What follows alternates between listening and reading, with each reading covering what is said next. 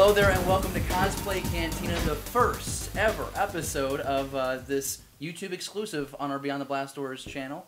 You have a custom built Jedi lightsaber hilt.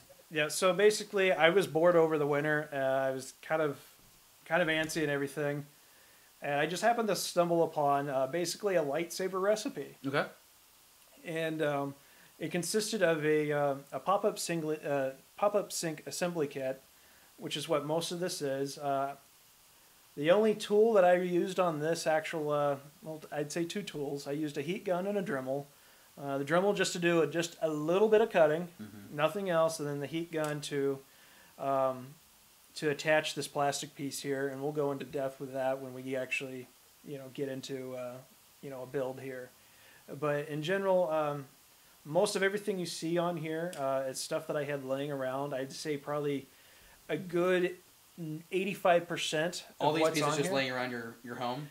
Yeah, some of the little extra stuff. But I'd say 85% of this lightsaber came just out of that pop-up sync assembly package. Wow. So, in comparison to the price, this only cost me $15 to do. You built that entire lightsaber hilt for $15? For $15. And the only reason it cost the pop-up sync assembly is they're like $7 at your local hardware store. You asked us one day before the cast if we would be interested in building a hilt. Yeah. And we were like, yes.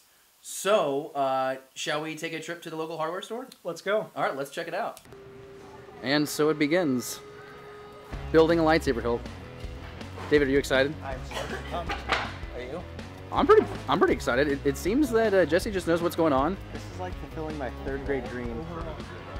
Before we get too far, can we do a name introduction? We got Jesse, we got David, and then we have a wonderful tour guide. What's your name, man? John. John never introduced himself, but John's now a fan of the show. We gave him a business card. It's legit. Jesse, how excited are you? I'm pretty excited. I love sharing cosplay and showing people how to do it, and being able to do it on a budget. Do you want me to carry that bag for you, John? Does it help? It's heavy. Are you sure? Okay, cool. I feel bad that he's carrying our stuff. Anything else? I don't think we need gloves. Do we need safety gloves? No. I think we're good. I got Okay.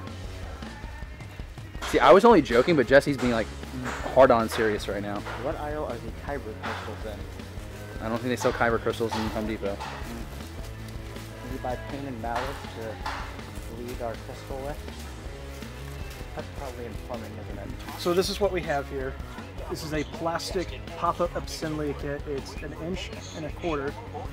Okay, this is your main body, and there's a lot of good stuff in here to use for building a lightsaber hilt. Very cost efficient. My first one I did was mainly out of stuff just out of this.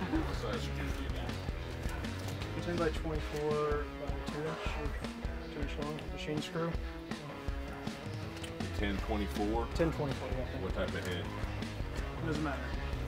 What color? Down here, you have various pieces of plumbing pipe or PVC pipe in here. This is stuff that you could easily cut with a Dremel to shape. You could fit it over the housing of this pop-up assembly kit just to give it more definition and detail. So even stuff like this right here. Okay, this is a gold mine. I mean, these are potentially pommels for the hilt, okay? So this is something that you would fasten to the bottom of the lightsaber. Look really great. This is something, Dave, you might be interested in, because if we're going to try to do an Obi-Wan, like one for you, Yeah. we're going to circle back and look at these, because these are something, we'll probably try to stick with the chrome ones here. So the next thing we're going to need is friction tape, which is the great thing about friction tape or hockey tape. It's like a very cheap way to do a grip. It lasts a long time. It kind of gets a little worn looking fairly easily. And it's a nice touch. So you got your drain, right?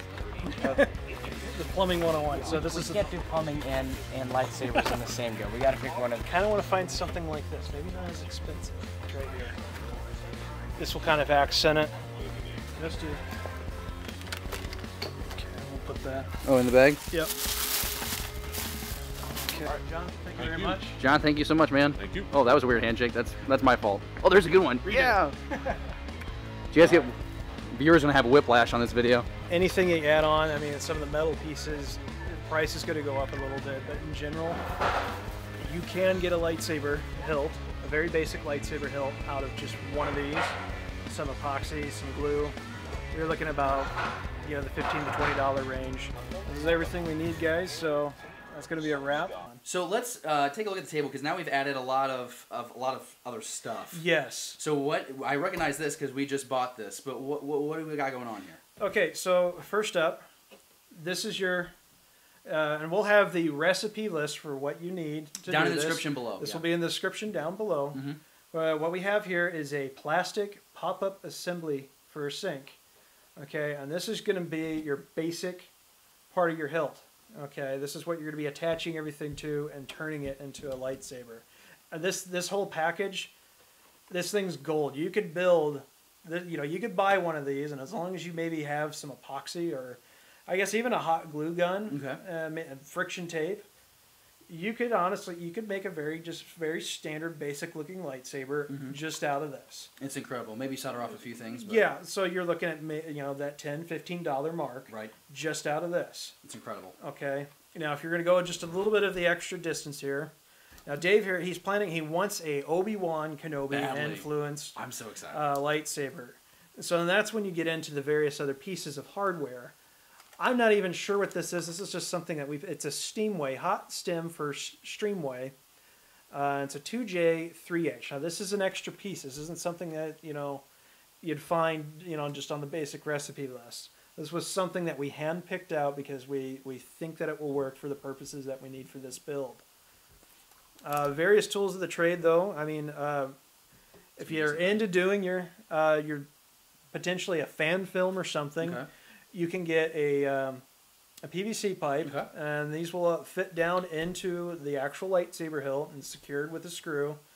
You know, you green screen the blade, but this is a 1/4 inch coupling. Okay, and this is part of it. This is going to help hold that blade in place if we decide to go that route with this lightsaber build. Here we have a plastic tubing just for detailing. This is something that you would kind of cut open in shape, and it would fit maybe around the grip and everything just to add a little definition. Cool. And then we've got your various hardware. This is a cap nut. You know, screws in it. So, I mean, most people have random hardware. Like, if you dig around, you've got a lot of this junk, okay? Even that broken TV remote that you may have tucked away somewhere that for some reason you threw in a box and like, it might come in handy. Well, it's going to come in handy because you can disassemble that. Sometimes there's wires and, you know, small pieces. Even the buttons, you know, come in handy and everything. Of course, you've got Gorilla Epoxy. I use this and then a combination for just a few of the smaller pieces. Permatex Super Glue. It's auto grade super glue. That will roughly run you about $5. So far I'm hearing us up to about $12. Again, if you've got a lot of this stuff on hand like I did, it is cost efficient compared to actually, say, going to Saber Forge. And I love Saber Forge. I love getting looking at videos they make are incredible.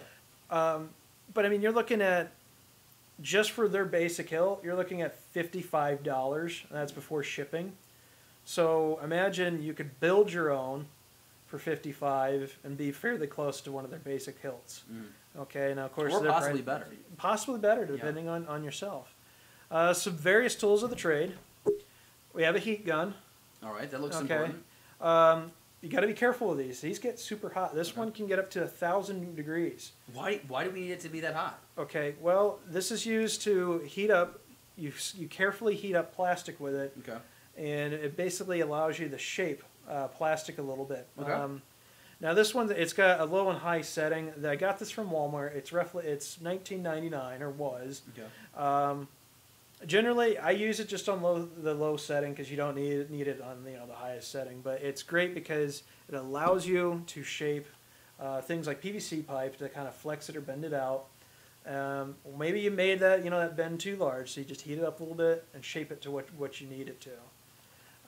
The other tool of the trade here, and this is pretty standard for any cosplayer, is a Dremel. I apologize, the cord's all tangled up on this one here.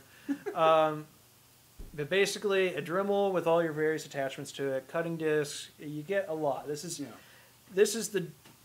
jack of all trades tool for cosplaying, especially when it comes to some of this stuff, because you can drill holes, you can cut stuff off, and it's fairly user friendly. Steady hand and good to go.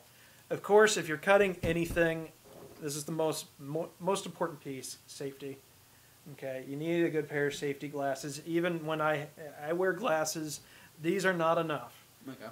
Okay, especially if you're cutting plastic. Plastic sometimes, especially PVC, I've discovered, tends to throw up a powder. So even a respirator mask, at the very least, a painter's mask. Okay.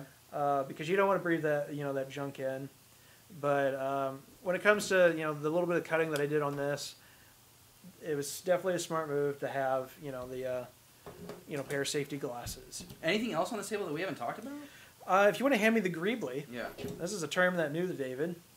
So this is a piece of an HDMI, not an HDMI cable, but it's off an old monitor cable.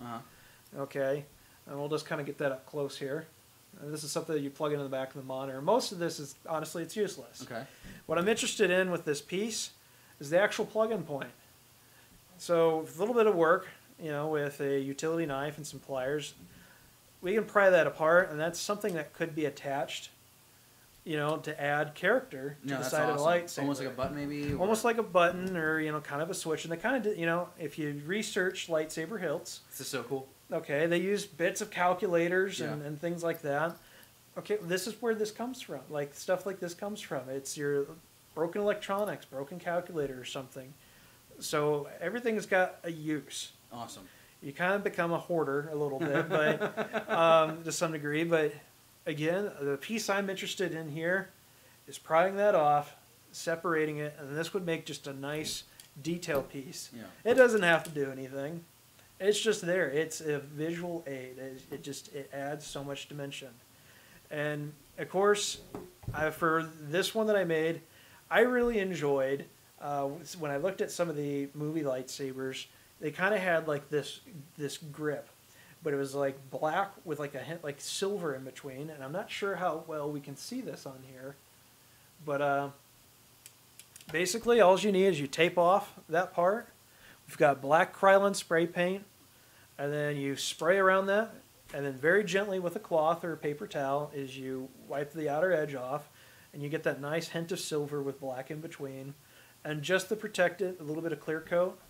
And this will last a long time. Well, I just can't wait to get my saber hilt built, and we're not going to be able to do that in this episode. So I guess, can you kind of break down what we can look forward to, or what you can be looking forward to in the next little bit that we do? Well, assuming we've got a little bit of modification to do with some of these kits. David, Nick, and Dave here and I, we're going to be putting one of these together, and we're going to be putting an extra one together. For something special. Oh man, I'm with the teasers today. Why would we have an extra one? I don't know. To lay around. I don't know. Or is it to lie around? It could be. Would we keep this extra lightsaber? Possibly. Okay. I don't know. That could be interesting. But the thing is assuming we have some good weather and everything, roughly we're looking at maybe a 2-week build time. Awesome. On this. I know that you have got a job, I have a job, and we got to kind of work around schedules, but. Right. As we put this together, we're going to film it. Yep. And we're going to show you guys how to do this. And then you guys will get to see the completed product once we're ready. I'm excited to do this, to go through this process with you. And so, like Jesse just said, next weekend we are going to record us actually assembling the lightsaber hilt. So be sure you look for part 2. This is part 1. As Jesse mentioned, we have a complete list of the supplies here down below in the description. You can also find links to our Facebook, Twitter, and Instagram pages. And don't forget to check out other videos here on our YouTube page. Be sure to give everything you see a thumbs up, and be sure you subscribe. Jesse, anything before we go? No, that's all I got, Dave. So I'm ready to rock. All right. Well, may the Force be with you. This is so cool. I love it. I am a kid in a candy shop right now.